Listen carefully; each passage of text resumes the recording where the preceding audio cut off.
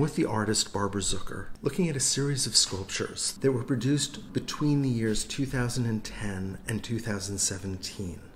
They are so light. They stand off the wall. In fact, some of them are suspended by thin filaments and slowly revolve, and they cast not shadows so much as color. This was the culmination of a vast series of works I did called Time Signatures, and they're taken from photographs of the wrinkles in older women's faces. So I had some heroines, Lucy Lepard and Linda Nochlin. These two women were so important to me. We all became feminists around the same time. And so this work is an homage to both of them. It has an audio that goes with the piece, and it's the two of them speaking from early writings of theirs when they first became feminists.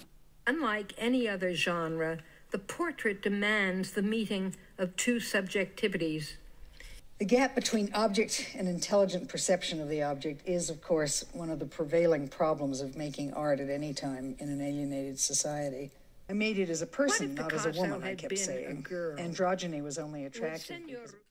It's a cliche to say that we're surrounded by visual culture that idealizes feminine beauty, the flawless face. But there's a long history in art of celebrating wrinkled, gnarled faces. I think of ancient Roman portraiture of men. And that's the thing. It's always men. Women's faces are shown us flawlessly. It's not a cliche. It's a truth.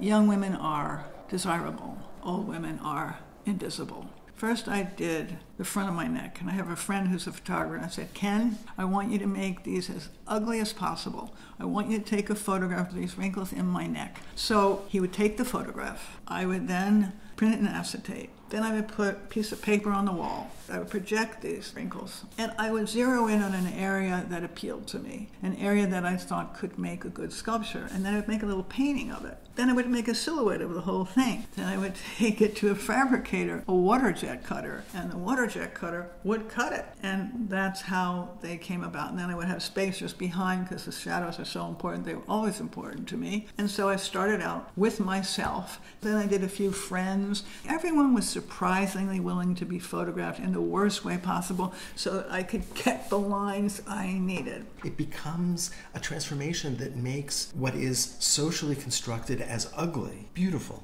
As in fact all these fissures are in nature. We just don't like them when they're on a woman's face. And when I walk into this small room surrounded by these beautiful, delicate objects, I am overwhelmed by their aesthetic pleasure. These are fantastical, but they are also abstracted. They have been removed from the face. Yes. I wanted them to be really beautiful because I wanted women to like their faces. Because the surfaces are so reflective and because the colors change as we walk around these objects, they're constantly in flux. These are like a face, moving and changing and responding. That was a major issue for using this material. It is a nod to time. The fact that if you walk back and forth in front of these pieces, they will never be the same.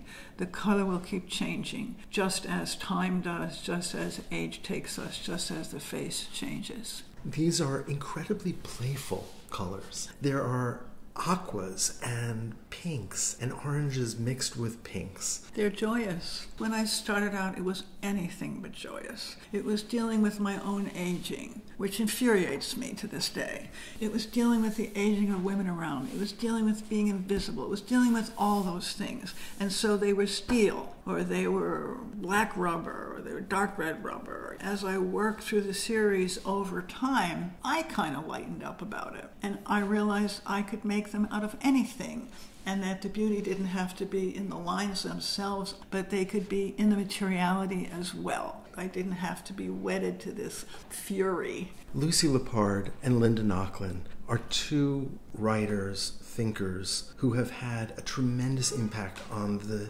history of 20th century art history and have been profoundly important to me as an art historian as well. And when I see this creating a physical manifestation of their age, of their wrinkles. It does bring me back to those ancient Roman sculptures where patricians were shown having a greater degree of authority because of the experiences that were written on their faces. And here these two women are joining.